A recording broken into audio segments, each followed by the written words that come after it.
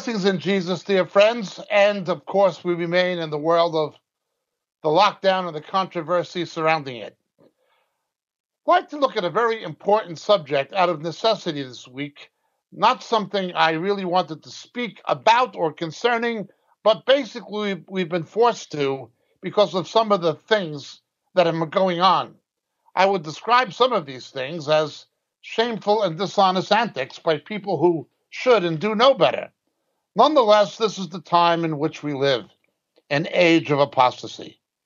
You know, we've warned many times, many times, that the overriding sign of the return of Christ was and will be perpetration of deception against the elect. Wars, yes. Rumors of wars, yes. Famines, yes. Pestilence, yes. Earthquakes, yes. Seismic activity. Events of the Middle East, Jerusalem being restored. All of these things, as in Luke 21:24, Jerusalem being trampled by the feet of the Gentiles until the time of the Gentiles is completed. All of these things are signs of the return of Christ, and more, many more. We know this. We know that the stage is being set for Antichrist as we speak. Even things like coronavirus, events in the Middle East, Brexit, and so forth, all of these things, as we've been saying consistently, have prophetic significance. Right now, the Holy Spirit, of course, as we've always pointed out, is trying to prepare, or is preparing, the faithful bride for the return of Christ. The Holy Spirit is preparing the faithful bride for the coming of the bridegroom that we read about in the book of Revelation and Matthew 25 and the Song of Solomon by poetic allegory and so forth. The return of Jesus. The Holy Spirit is something called a shoshpan, preparing the bride for the coming of the bridegroom. That's the work of the Holy Spirit. At the same time, the spirit of Antichrist, as the apostles define it, the spirit of Antichrist, is preparing the world and the apostate church for the coming of the man of lawlessness, the anthropon enomon, the Antichrist, complete with the mark of the beast, complete with the abomination of desolation, hashikutza meshomen. It's all being set up. The Holy Spirit is preparing for the coming of Christ. The spirit of Antichrist is preparing for the spirit of Antichrist.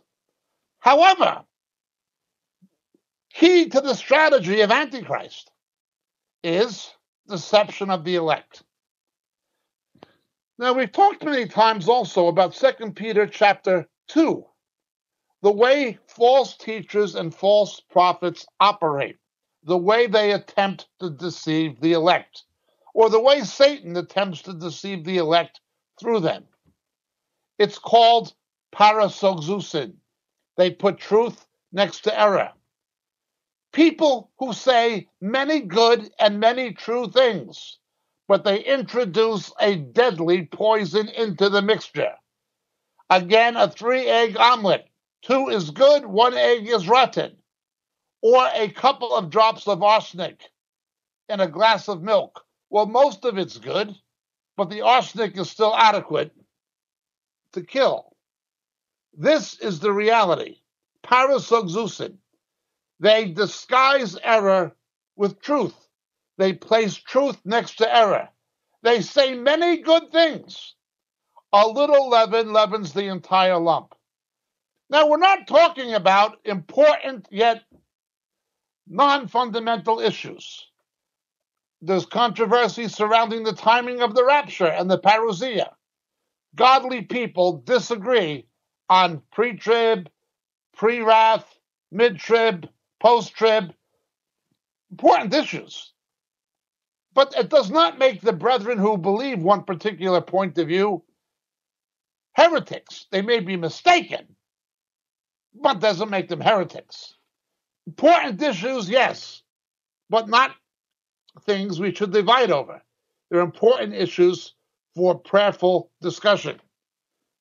Things like this: amillennial, premillennial, postmillennial. Now, as you know, I am of the view that the rapture will not happen until the faithful Christians know who the Antichrist is. I take the scriptures literally. And I am of the view that there will be a millennial reign of Christ. I'm premillennial. But I know people who love the Lord who have different views. I think they're mistaken, but they're my brethren. I'll discuss. But when it's something fundamental, something deadly, we have a problem. A little leaven leavens the whole lump. They may be 90% right, but that 10% arsenic will kill. One example of this is how Antichrist is attempting to deceive the elect. It is obvious that the word faith money preachers, people like Benny Hinn, who I once confronted as a false prophet, making false predictions. I confronted him eyeball to eyeball in Hawaii. Or people like Kenneth Copeland, or people like Mike Bickle. These people have made major false predictions in the name of the Lord. According to the book of Deuteronomy and other scriptures, they are by scriptural definition proven false prophets. Those who follow such people are in rebellion against the Lord, and they are being set up for the false prophet, who will ultimately point people to Antichrist. This is very serious. Very serious. This is the work of Antichrist. Well, but it's obvious, at least obvious to a discerning and biblically knowledgeable Christian, that Satan is using these false prophets of the word faith. It should be obvious that he's using the false prophets of the New Apostolic Reformation and its adjuncts, the mysticism and Gnosticism of Redding, California, with Bill Johnson. This is setting the stage for Antichrist, undoubtedly. The ecumenical movement is setting the stage for Antichrist. The facts are there. The interfaith movement are setting the stage for Antichrist. All of these things. However, what happens when someone who appears to be orthodox from our own ranks becomes an agent of Antichrist? Remember, the Antichrist is the son of perdition. Judas is the son of perdition. When we see something about Judas, the Holy Spirit is teaching us something about the Antichrist to come. Lord, is it I? Lord, is it I? Nobody except Jesus knew who he was. No one had any idea. He camouflaged his agenda too well. He seemed to be too much one of them, too orthodox to be the one who was the son of perdition. Well, it's the same strategy happening today. Jesus said there'll be many antichrists before the ultimate one. That's part of the problem. There'll be so many when the ultimate one shows up, people will at best think he's just another one, and they won't even recognize him as that initially. Satan is setting the stage, preparing the trap. But let's look at this now very carefully. Lord, is it I? If possible, the elect will be deceived. Satan must get into the camp. Who better to do it? Who better to set the stage for Antichrist among sincere, Bible-believing, otherwise discerning Christians? If possible, the elect will be deceived. Who better to do it than people who outwardly appear to be the diametric opposite of false prophets and false teachers? I speak of the Reformed cessationist camp. I'm only stating facts. I'm not attacking. I'm stating documented facts. At Liberty University, making itself the East Coast mainstay of evangelical higher education, Jerry Falwell, the late Jerry Falwell. The Korean cult leader Sun Myung Moon wrote a book called The Divine Principle. I know Christians who were saved out of his cult, the Unification Church. Sun Myung Moon said his wife was the Holy Spirit. That was his teaching. And that he was the Lord of the second advent, the return of Christ. In his book, The Divine Principle, he said Jesus failed in his first coming, so Moon is going to succeed where Jesus failed in the second coming. He's the Lord of the second advent. He claimed to be the return of Jesus Christ and his wife, the Holy Spirit. How much of an overt, incontestable Antichrist can you get than the late Sun Myung Moon, who was also a criminally convicted swindler sent to federal prison? How much more overt of an Antichrist can you get than someone who comes physically and literally says he's the return of Christ? You can't. He identified himself as the Lord of the second advent, and his wife is the Holy Spirit. Can you imagine Jerry Falwell bringing him on the stage at the Liberty University Assembly with all their professors there, singing the praises of Moon as an unsung hero, after Moon made a contribution of a couple of $1 million? An unsung hero, a proven Antichrist, yet a fundamentalist, cessationist, supposedly doctrinally conservative Baptist sang the praises of a self-admitted Antichrist. That literally happened. And those professors at Liberty University, those pre-trib people like Ed Hinson, said and did nothing. Outrageous. How can a fundamentalist do this? A reformed Baptist do this? But they did it. They did it. Now we have J.D. Greer, the recent president of the Southern Baptist Convention in America, stating that born-again Baptists should be the #1 spokesman for homosexual and lesbian rights. This is a Southern Baptist. Well, it's frightening. It's frightening that people claiming to be of a fundamentalist persuasion, these are people who say they're reformed. I'm not reformed, but they say they are. Calvinist. People who are cessationist. I'm not a radical cessationist. I'm a moderate, but they are cessationist. How could they do this? I'd like to read from the book of Revelation, chapter 14. Verse 11.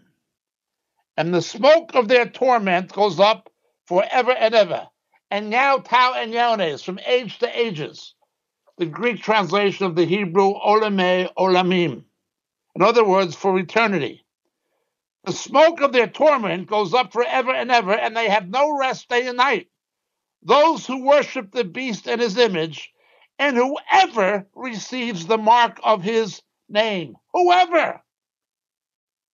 No exceptions. There's no exception clause. If there was some theoretical possibility of them repenting, it's irrelevant. They're not going to do so. When Jesus dipped the sop, Judas, at the Last Supper, had the theoretical possibility of repenting. But he was the son of perdition. Jesus said he lost not one except the son of perdition. The Son of Man must be betrayed, but woe by him by whom he is betrayed. There was no way. He made his choice, but it happened. I read in Revelation chapter 20, verse 4. And I saw the thrones, and they sat upon them. Judgment was given to them, and I saw the souls of those who'd been beheaded because of the testimony of Jesus and because of the word of God. and those who had not worshipped the beast or his image, and had not received the mark upon their forehead and upon their hand. And they came to life and reigned with Christ for 1,000 years. The rest of the dead did not come to life until the 1,000 years were completed. Notice it is only the ones who did not take the mark of the beast, who came to life and reigned with Christ, who had not worshipped the Antichrist. The other ones did not come to life until the 1,000 years were over, not to the resurrection of the unrighteous at the end of the millennium. They're not part of the resurrection of the righteous. They're not saved. No exception clause. Now, a diverting argument, well, it's not the unforgivable sin. Judas didn't commit the unforgivable sin. He didn't blaspheme the Holy Spirit, but he didn't repent either, and either will these people. We are told directly, emphatically, whoever takes the mark of the beast, the smoke of their torment will go up forever and ever. We are told emphatically that those who take the mark of the beast will not be in the resurrection of the righteous. They will not be resurrected until the end of the millennium for judgment, for sentencing. That's what it says. That's exactly what it says. That is what Christians have always believed in Orthodox eschatology. They've always believed that. Now you have John MacArthur. Of all people, John MacArthur, teaching it will be possible to take the mark of the beast, sell your soul to Satan, worship the Antichrist, follow the false prophet, and still repent and be saved and be born again. Where does he get that? He directly contradicts the Word of God. He rejects what it says. He dismisses emphatically what it states emphatically. And then when cornered by his own words, he attempts to divert the conversation by saying it's not the unpardonable sin. It doesn't matter. They're not going to repent. There's no repentance for those people. It's not going to happen. They're not going to be resurrected. They're not among the righteous. The smoke of their torment will go up forever and ever. Don't take that mark. Oh, but John MacArthur said it's all right. Well, he didn't say it's all right, but he says there's going to be people who can do it and still be saved.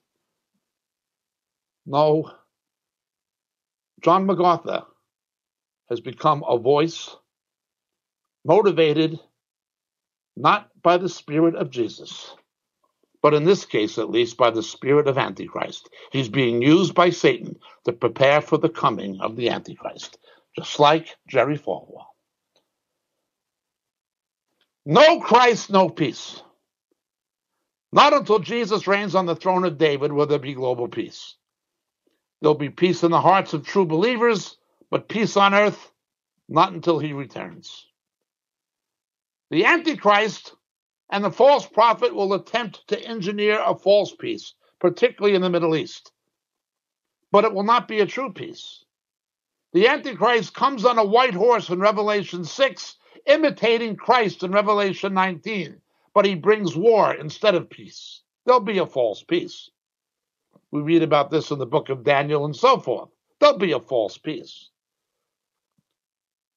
What the Antichrist and false prophet will do under the auspices of the false prophet, he will unite the world's false religious systems. He will unite those who worship other gods. He'll unite counterfeit Christianity. He will deceive those who believe in rabbinism, the false Judaism of the rabbis that rejects its Messiah. It's not true Judaism, any more than the World Council of Churches or the Roman Catholicism or Eastern Orthodoxy or true Christianity. They are not. They are Christendom. Judaism is rabbinism.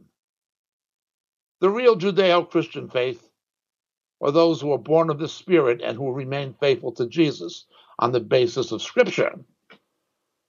But the Antichrist is going to come, and the stage will be set not only in the political realm, not only in the economic realm, but in the religious realm.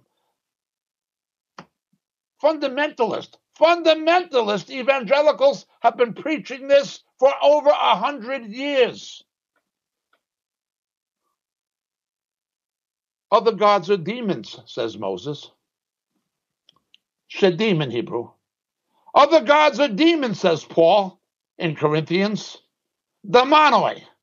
They're worshiping demons.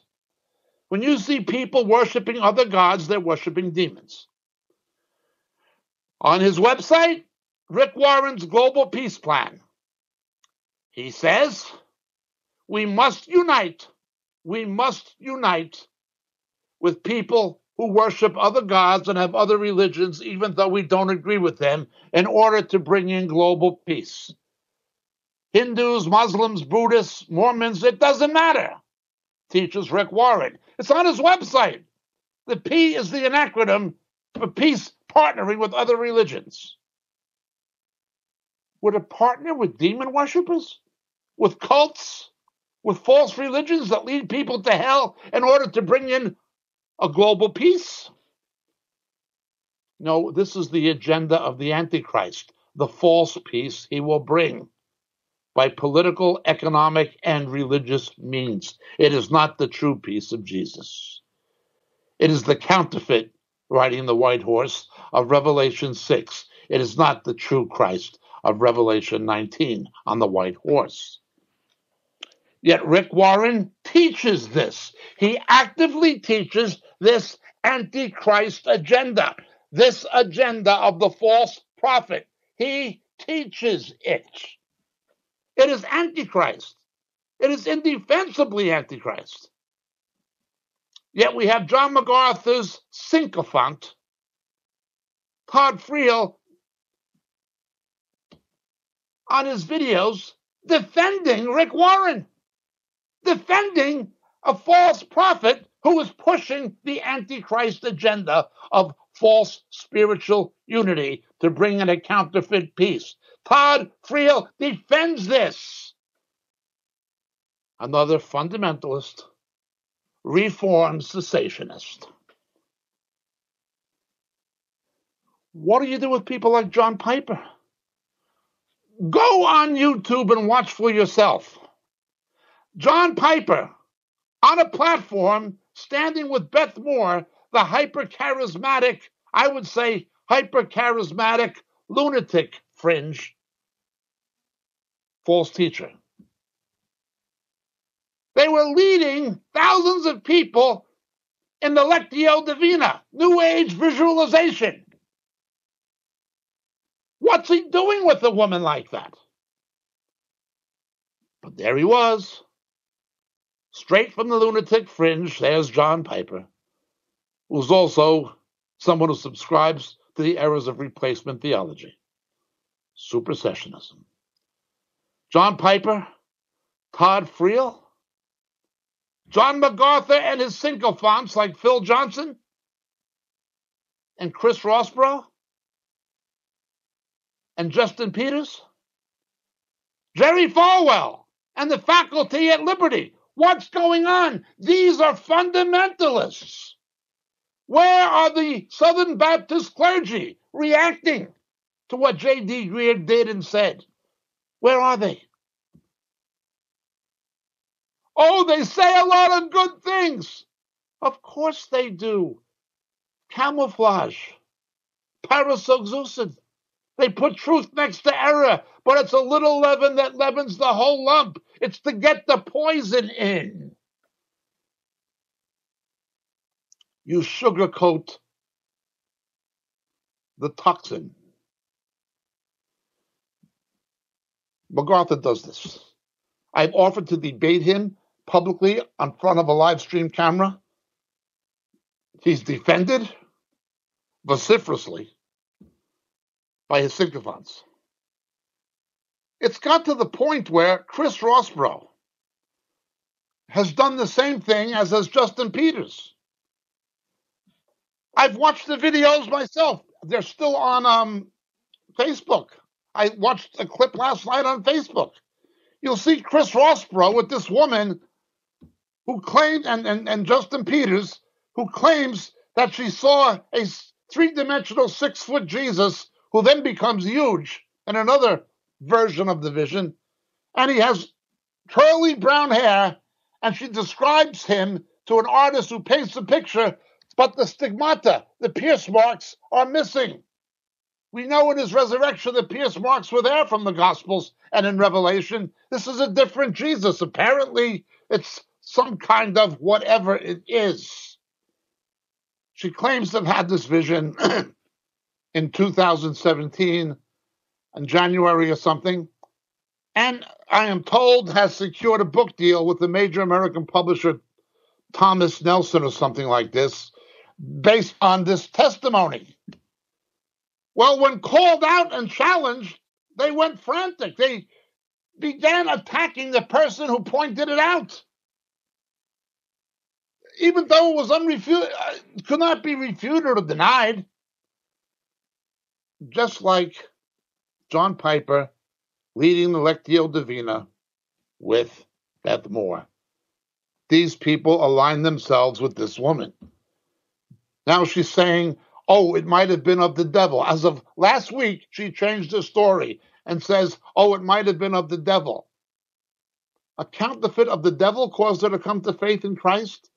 Or she tried to say this was from before she was a Christian. That's not what she was saying a few weeks ago. It's unbelievable. It is unbelievable. So it's on Facebook. It's unbelievable. To see Chris Rossborough sitting there with this woman saying these things. And then he gets angry when someone points it out, saying that it's MacArthur derangement syndrome, and that the person who pointed it out is like the Adam Schiff of discernment. Wait a minute.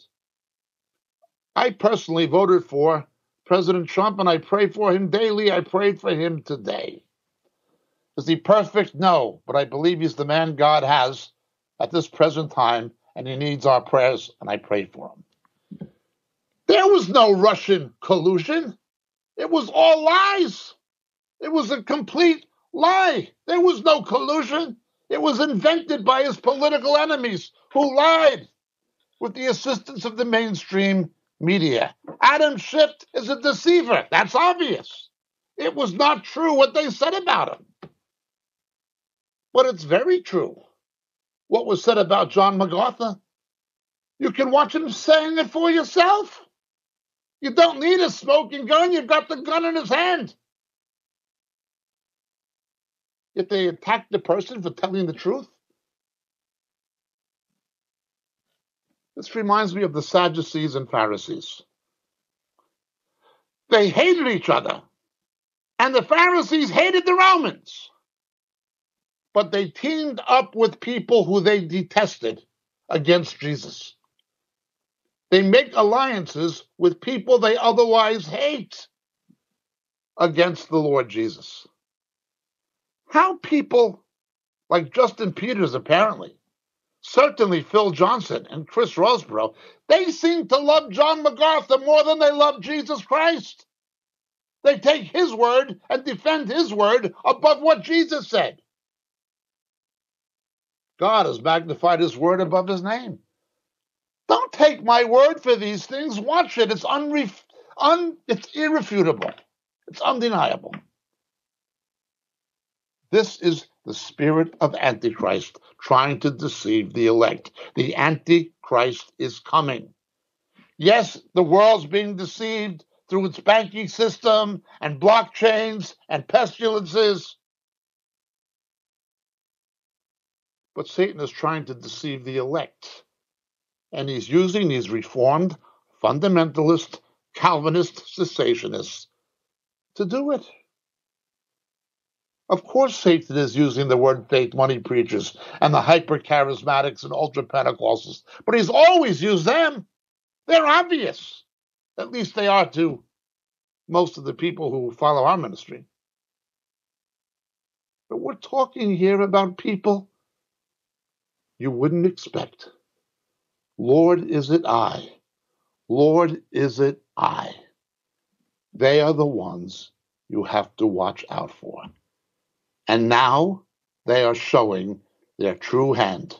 They're revealing their true cards. Watch what they say. Watch what they are doing. This is Antichrist. Todd Friel defends Warren's agenda. Defended it. Phil Johnson defends John MacArthur. The clergy at Liberty went along with Jerry Falwell. And it's open Antichrist. Open. Nonetheless, it's happening. It's frightening. It is indeed frightening. What this woman is going to do if she has submitted a manuscript claiming to have this vision that caused her to come to faith. Now she's saying the vision is from the devil, or may have been from the devil, after she may have even gotten a cash advance. I don't know. That's not my problem, not my business. But it does not sound like an episode with much virtue in it.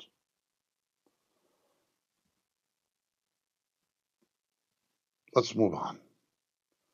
Let's understand damage and cover-up. Damage and cover-up.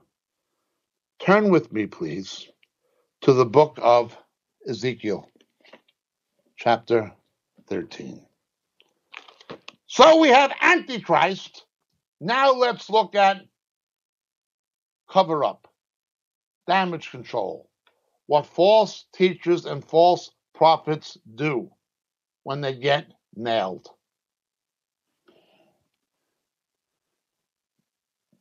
I've seen Mike Bickle pull this kind of stunt. I've seen the Kansas City prophets and their defenders pull this stunt. Now I'm watching people like the MacArthur fan club pull this stunt. Then the word of the Lord came to me in Ezekiel 13, saying, Son of man, prophesy against the prophets of Israel, who prophesy and say to those who prophesy from their own inspiration. Listen to the word of the Lord from their own inspiration. It's not necessarily demonic, although Satan has a hand in it. It's from the futility and imagination of their own carnal, pride-driven mind, as Ezekiel puts it, but as Jeremiah 23 explains it and elucidates it. Thus says the Lord God, woe to the foolish prophets who are following their own spirit, and they've seen nothing. They've seen nothing. A three-dimensional Jesus minus pierce marks of the nails with curly brown hair? O Israel, your prophets have been like foxes among ruins. I'm not mentioning this woman's name or her book or anything. If you're interested, go on Facebook and see for yourself. It's not something I'm getting caught up in. You've not gone up into the breaches, nor did you build the wall around the house of Israel to stand in the battle on the day of the Lord. When you see that term, the day of the Lord, that tells us that the prophet is not prophesying for his own time, which was the onset of the Babylonian captivity, circa 585 BC. It tells you he's also prophesying for the close of the age as we approach the day of the Lord. They see falsehood and lying divination, who are saying, the Lord declares, when the Lord has not sent them. Yet they hope for the fulfillment of their word. They hope it happens. I told Benny Hinn, I've got a list of prophecies this long, predictions you made in the name of the Lord that didn't happen. You're a false prophet. He didn't want to deal with me. That was in Maui. Mike Bickle did the same thing in August of 1990 in the United Kingdom when he came with the Kansas City false prophets and the late John Wimber. Did you not see a false vision and speak a lying divination? when you said, the Lord declares, but it's not I who've spoken. That wasn't Jesus.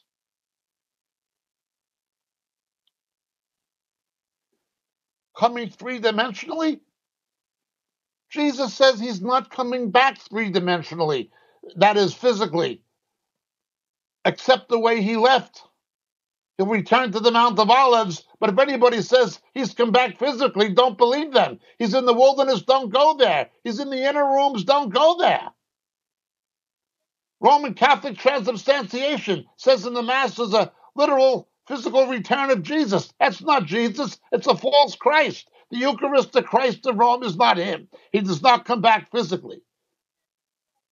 Where Paul saw Christ or was taken up in 2 Corinthians, or where John was taken up in Revelation, notice they had to come up to see the vision.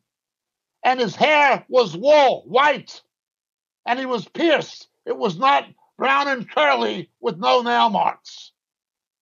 And he was not three-dimensional. They were transfigured. When he comes back three-dimensionally, every eye will see.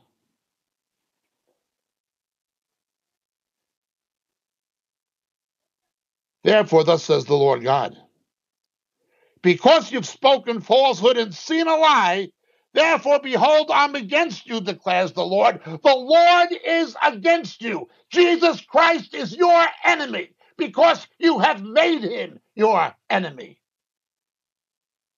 Jesus Christ is your enemy.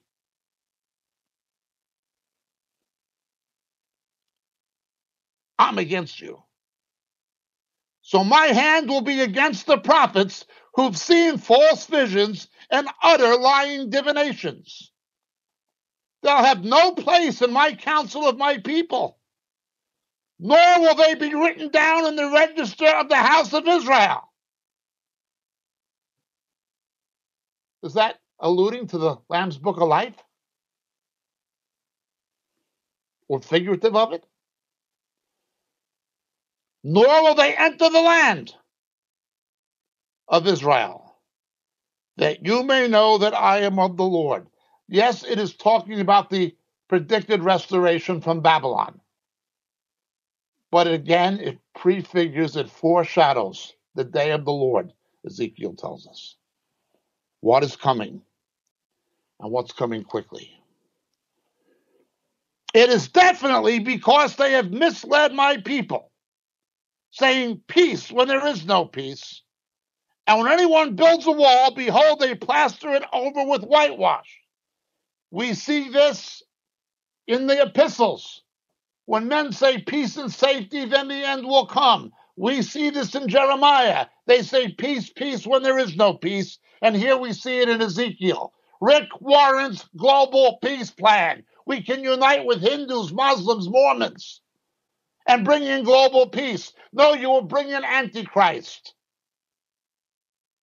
It is only Christ who brings global peace.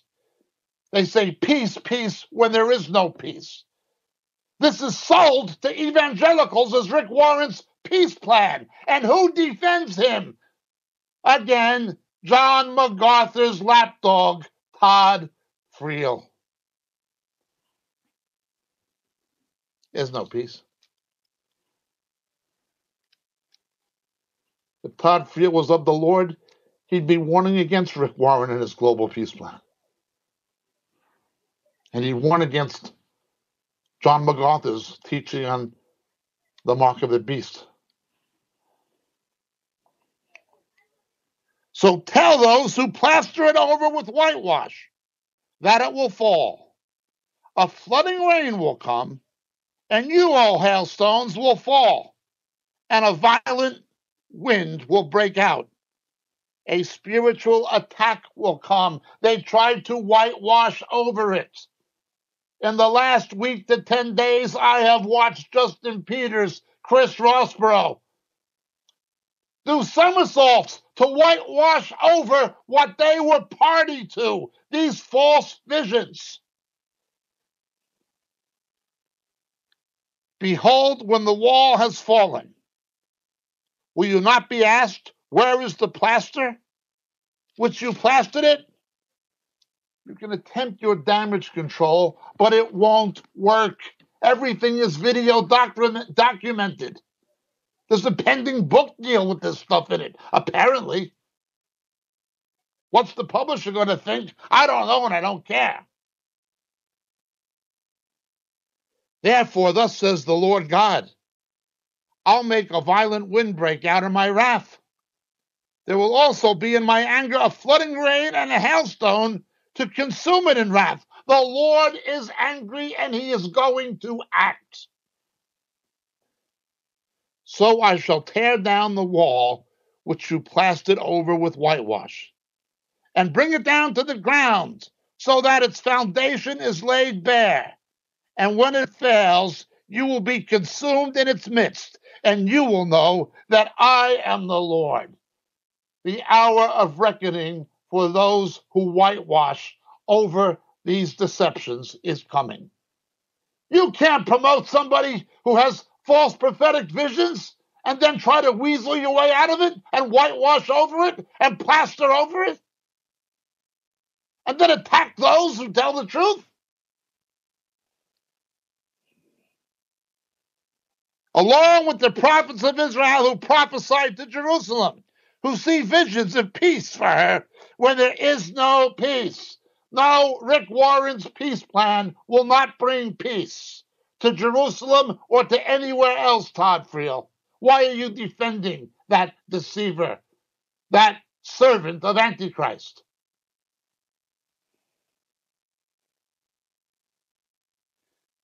Now you, son of man, set your face against the daughters of your people who are prophesying from their own inspiration. Prophesy against them. Women who prophesy from their own emotional temperament and then present it with female manipulation. It says, thus says the Lord God, woe to the women who sew magic bands on all wrists and make veils for their heads, of persons of every stature to hunt down lives. Will you hunt down the lives of my people, but preserve the lives of others for yourselves? Notice what these wristbands are.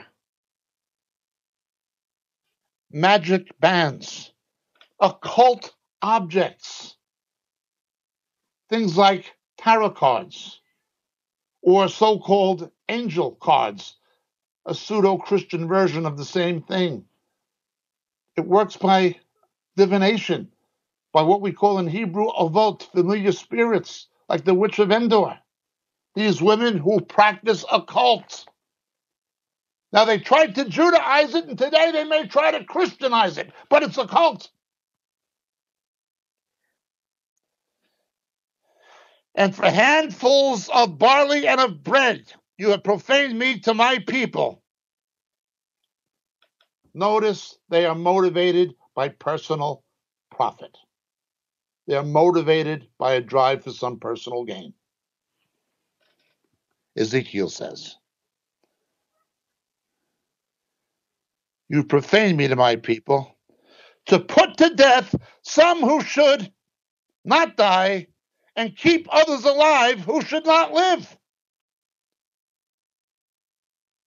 By your lying to my people who listen to lies.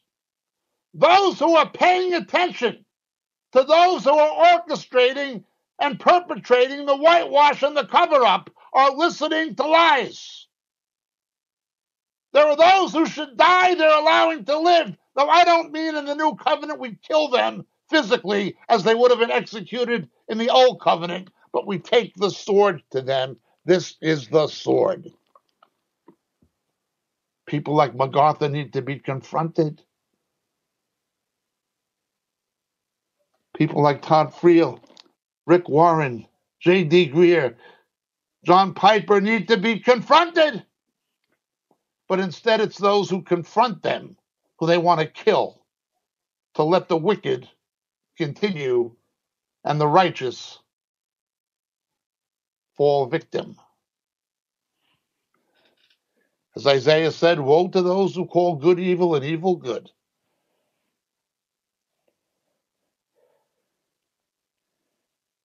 Therefore, thus says the Lord God, behold, I'm against your magic bands by which you hunt lives. There is birds, and I will tear them off your arms. I will let them go, even those who live, whom you hunt as birds. They're looking for prey, and they're using occult means to do it. The Lectio Divina, New Age visualization, what John Piper practiced with Beth Moore, that is occult means. When a Christian gets saved, they completely renounce the occult. They don't continue doing it.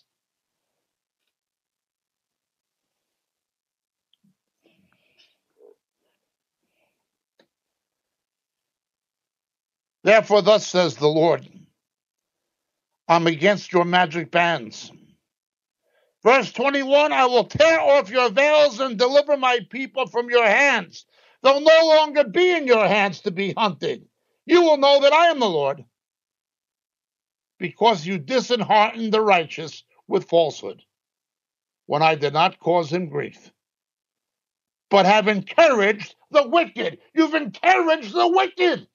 What MacArthur does is wicked. What Rick Warren does is wicked. What John Piper does is wicked.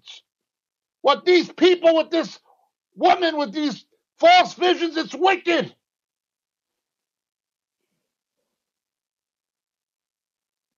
You've encouraged the wicked not to turn from his wicked way and preserve his life. You know, Peter was confronted by Paul in the presence of all. Why won't you people confront John MacArthur? I did. Tried to. But you closed ranks and defended him, despite the error with which he's seducing the people of God. No, this is not MacArthur derangement syndrome. Trump's derangement syndrome was based on a lie. There was no Russian collusion. But MacArthur actually had satanic collusion. He teaches these things. Therefore, you women will no longer see false visions or practice divination. I will deliver my people out of your hand. Thus you will know that I am the Lord. This game has been going on long enough. Women with visions, deceiving the people of God. The game goes on long enough. Some of these people should know better. Others are just plain ignorant. Now look, no one has opposed hyper-charismatic extremism and ultra-Pentecostalism more than I have. I've opposed the counterfeit revivals of Toronto, Pensacola. I've withstood people like Michael Brown, the Kansas City false prophets, the Word Faith Money preachers. On all of that, I say the same things as Todd Friel, or Phil Johnson, or John MacArthur, or Chris Rosborough. But there's something else going on here. When all the true things they say and all the warnings they give masquerade a deadly lie, a lie of Antichrist perpetrated against the body of Christ. It is outrageous what John MacArthur teaches. It is outrageous what Todd Friel defended concerning Rick Warren. It is outrageous what Jerry Falwell did. It is outrageous what J.D. Greer did. It is outrageous what John Piper did. It is outrageous.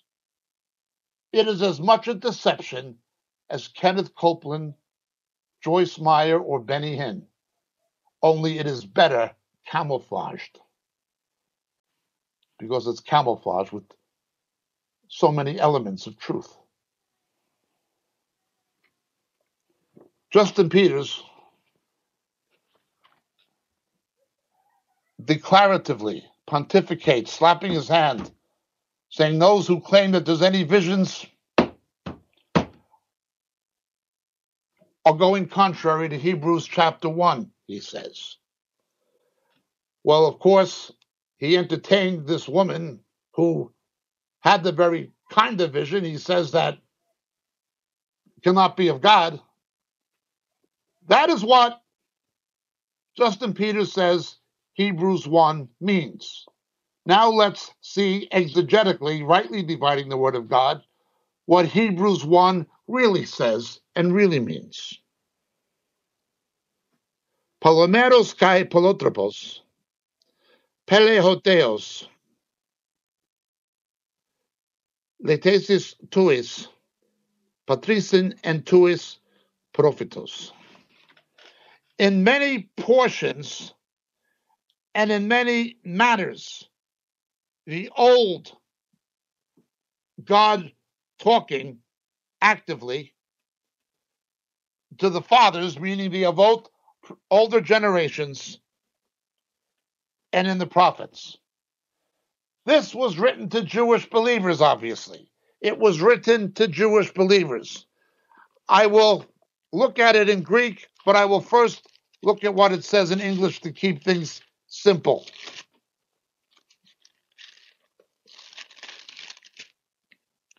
God, after he spoke long ago to the fathers and the prophets in many portions and in many ways. The portions refer to the Perek HaShavua, the portions, the Palomeros, the portion of the week. It's known as the Haftorah, the ritual liturgical reading of the Hebrew scriptures in the temple and synagogue, carried on to this day, and in many modes. Kai Pelotropos. What the modes are is undefined. It doesn't specify that it was miracles. It doesn't specify it was revelations or prophecies. It could co-equally mean different modes of the text. For instance, different literary genre. In the Psalms, we have Hebrew poetry. In Zechariah, Daniel, we have apocalyptic. In Kings, we have history. In Genesis, we have narrative. We have Deuteronomic legislation in Deuteronomy. It could be many genre of the scriptures, of the portion of the week, of the reading of the law and the prophets. That's what it's talking about. Okay. Then it continues. Now I want to read this. It is an adverb, okay. Then there's a conjunction, kai, and then many, or many matters is also adverbial. An adverb of the old, and then it continues, the God, it's a nominative singular masculine, talking. It is aorist, active, nominative, singular, masculine. To the fathers, dative, plural, masculine. Then the preposition, en or in, tois, again, the, and then we have the prophets, prophetes, which is dative, plural, masculine. God, in the Old Covenant, spoke through the Haftorah, through the law and the prophets, through the portion of the week, the Perek HaShavua. That's what it says. That's all it says. Now, let's look at the next verse. In these last days, he's spoken to us in his Son. We have a problem here that many Christians don't understand. I've explained before. It's the term eschaton. We think of eschatology, the last days, the close of the age. That is not accurate. The close of the age is the events preceding the coming of Jesus. The eschatos or eschaton means latter days. The former days of the Old Covenant, when God spoke to the Yavot, the latter days is the age of the church. We've been in the latter days since Pentecost. But because we don't want to be confused with the Mormon cult, we shy away from saying latter, we say last. But eschaton does not necessarily mean the close of the age. It simply means the age of the church, the present, as opposed to the old covenant age. Now, let me read this.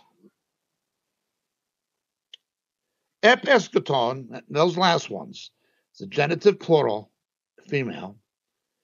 Eon, genitive plural, of the hemeron, of the days, totan, elelesin, speaks, which is aorist, active, third person singular.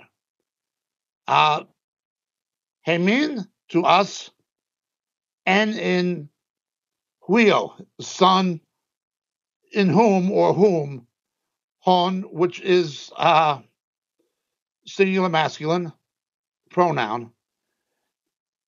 He places, as it were, an allotment or a place. He places a place. Ethikin geronomon. This again is indicative, aorist active third person singular. And then geronomon is accusative singular masculine. Okay? Panton, of all, genitive plural, preposition through, di, ho, whom, kai, and tos enionos, the ages, or the ages he makes. Epoisin, from the root poion, he makes, okay? He hath in these last days spoken to us in his Son. Now, the word for revelation does not occur in either verse 1 or verse 2. There's no apocalypsis. The word for writing is not in verse 2. The word graphos is not there. It is in the portion of the week in verse 1, but not as graphos. It is simply called palomeros. Okay, so you have writing in verse 1, not in verse 2. The word graphos is not there.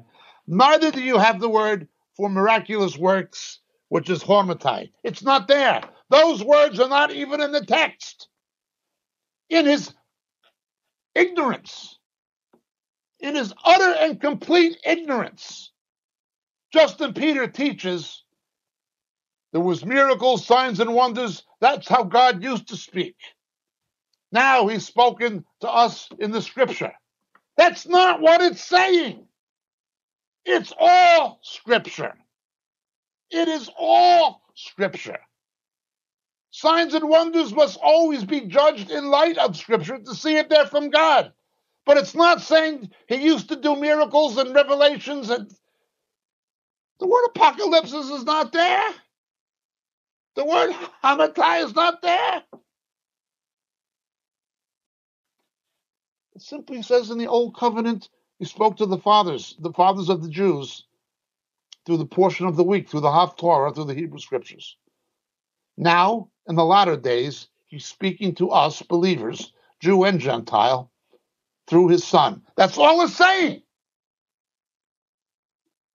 Justin Peter says, no, the signs and wonders and miracles were for the old, and now the scriptures for the new. This is nonsense. It's not what it says. He's an ignorant man. Now, it doesn't bother me he doesn't know Greek. It doesn't even bother me that he doesn't know how to rightly divide the word of God. That doesn't bother me. What bothers me is he's a fraud and a charlatan who pretends he does. Ask Phil Johnson from Masters Seminary. He doesn't know what he's talking about. I have no problem with that. I have a niece who can speak Chinese. I have a daughter-in-law who can speak Chinese. I can't speak Mandarin. When I'm in China, I need a translator. I don't know the language. I can speak other languages, but not Mandarin. Doesn't mean I'm stupid. Doesn't mean Justin Peters is stupid. But don't pontificate. Make declarative, forceful pronouncements when you don't know what you're talking about. That is not what the text even says. Why does somebody who knows better, like Phil Johnson, let him get away with it? I don't know. Justin Peters has reached the point. I think of two leaders, King Saul and King David, both called and anointed by God. Saul got involved with a woman who practiced the occult. So did Justin Peters. In any event, when King Saul went off, Samuel approached him, and he tried to whitewash. He tried to cover up. When Samuel said, "What is this bleating of the sheep?" "Oh, I just tried to take what was good." He tried to justify what was wrong. And he wound up dead on Mount Gilboa, hanging on the walls of Beth-shan. And those who followed him, knowing he was wrong, like his son Jonathan, wound up dead with him. Then there was David. David succeeded Saul, and David also made a terrible, terrible mistake with a woman. A terrible mistake. He was blind to the reality of what he did, even morally. But when Nathan the prophet confronted him, he repented. Well, there was a price. There were ramifications of what he did. But it was put right. God blessed him. God restored him. God used him. God helped him. He didn't try to cover up. He didn't try to whitewash over it.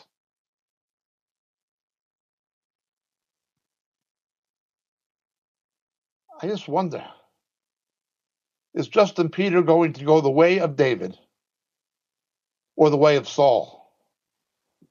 Are those who follow Justin Peter going to go the way of David or the way of Jonathan? This is very sad. Being handicapped myself and having endorsed and recommended and advertised Justin Peter's ministry in the UK, I'm very sorry to say these things. But what he's done cannot be defended. Not only that, he is demonstrably ignorant of the Word of God exegetically. He thinks passages mean things they don't. This is unfortunate. And so we have plastering over, whitewashing over. Can't you just say you got it wrong? Can't you just say MacArthur was wrong, is wrong? Can't you just say Rick Warren is wrong? Can't you just say John Piper is wrong? That Jerry Falwell was wrong? That Chris Rossborough and Justin Peters were wrong?